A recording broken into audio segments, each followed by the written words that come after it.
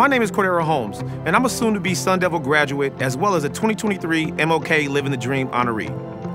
I'm honored to talk to you about ASU's Educational Outreach and Student Services, or as it's known, EOSS. There are hundreds of initiatives and services inside the EOSS Universe, all of them tied to ASU's charter, not to exclude, but to include. We begin with a program that is reaching thousands of young students and creating a college-going culture that's a movement in our community, ASU Preparatory Academy. The experience for elementary education for my boys was very interesting because I didn't feel that they were being challenged. When I first checked out ASU Prep, I was really excited for that STEM program. My science teacher, he goes above and beyond to find new fun stuff to learn about, and we do labs about it. They find what these students love, find courses and classes that are guided to what they want to do in life, and it just opens up more opportunities for them, more love for education that they probably wouldn't get at another school. I have done campus visits here at ASU. I've been to all 4 campuses. My favorite thing was the virtual reality. We got to see moon rocks, we got to see asteroids. It was like a new way to explore. I've had a lot of good curriculum. I take a lot of classes that give me both high school and college credit. It could be hard at times, but they'll find the right people for you to help you learn. So whatever you want to be at ASU Prep, you could be, and that really pushes you to do more. I had no idea then how truly amazing it was going to be for my kids, moving them to that school. ASU Prep really is there to help our kids pursue their dreams and reach their dreams. There are around 14,000 students in foster care in the state of Arizona. 80% want to get an education after high school, but difficult circumstances mean that only 4 in 100 will make it to college. The people at First Star Academy are working to flip the script. I was placed in the foster system with all 4 of my siblings pretty early on in my life. My brothers and I were placed into a foster home when I was 13. I never really thought much about my future. Things changed when my caseworker, she told me, hey, I signed you up for this program. It's called First Star. They basically help kids in the foster care reach college. After I joined First Star, it became oh my goodness, this is actually an opportunity for me. They walk us through the whole process of doing scholarships or applying for college, and really opened up my eyes to the opportunities that I had.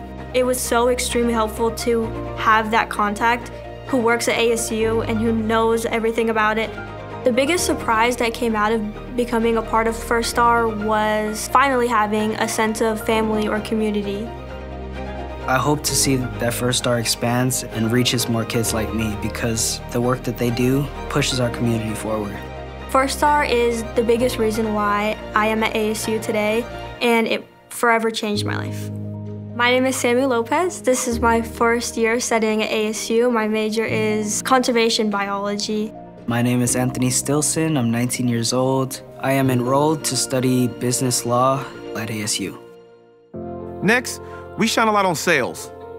For students with disabilities, navigating college life can be particularly daunting. But student accessibility and inclusive learning services cultivate an atmosphere where every person feels valued, respected, and empowered to be successful.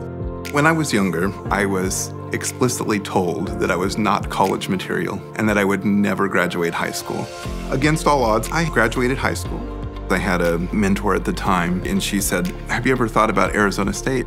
I learned a lot about assistive technology that I did not know before. Student accessibility and inclusive learning services, or SAILS, exist today to ensure that there is a culture of access and inclusion embedded through all parts of the university. From birth, I've always been visually impaired, so without accommodations, I would definitely face many barriers. Before I came to ASU, I spoke with a representative from sales on the support that I would need.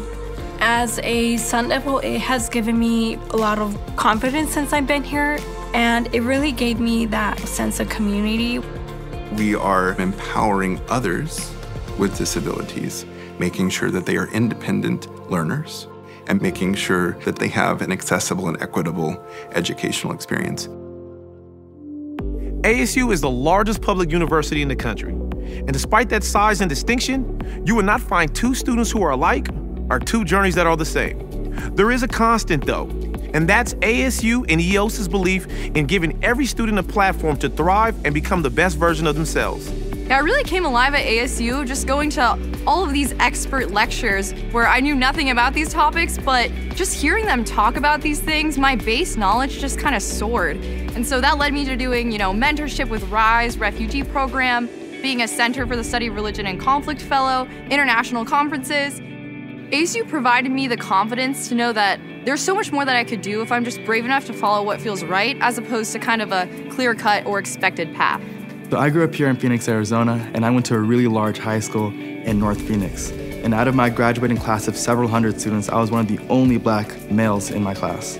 So coming to ASU was a real culture shock, and it was amazing to see such a diverse community. I was able to find people who share a culture that was similar to mine.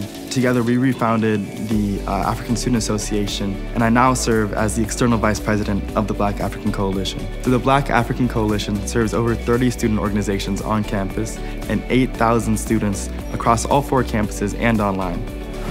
There is no one path to college or to success.